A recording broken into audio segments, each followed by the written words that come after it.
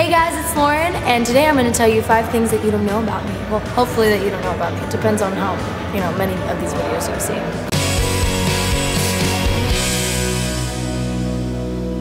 seen. Number 1, I broke my arm in 1st grade. It's the only bone that I broke in my entire life. And I was swinging on a high bar. My friend was pushing me, and I told her to stop, but she was talking to someone else so she couldn't hear me.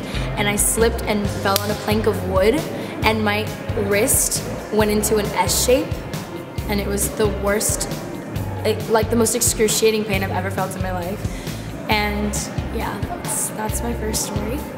Second, the first time that I ever sang in front of a group of people was when I sang the national anthem in 5th grade. It was at a school field day event, and I was so incredibly nervous. When I went to hit the high note, I cracked and went flat, and it was so bad. But after the performance, all of my classmates and everything rushed to me, and they were like, "Oh my God, you're so amazing!" And I felt so cool because in 5th grade I was the biggest loser in the world. I had no friends, and it was a really special moment in my life. Third, on my first dance recital, I played a mouse in the Nutcracker, and we had to run around like this and do little whiskers like this.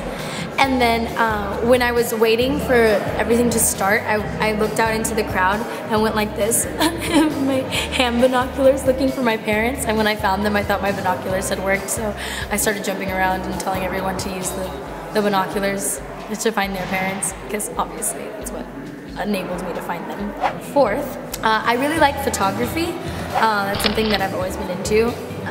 But I don't really share that with anyone. Last but not least, I used to be obsessed with horses. Yes, folks, I was. To the point where I had posters of horses all over my door. Before I ever had any sort of boy band member or any sort of super famous person, like Zac Efron and Nick Jonas were obviously on my wall.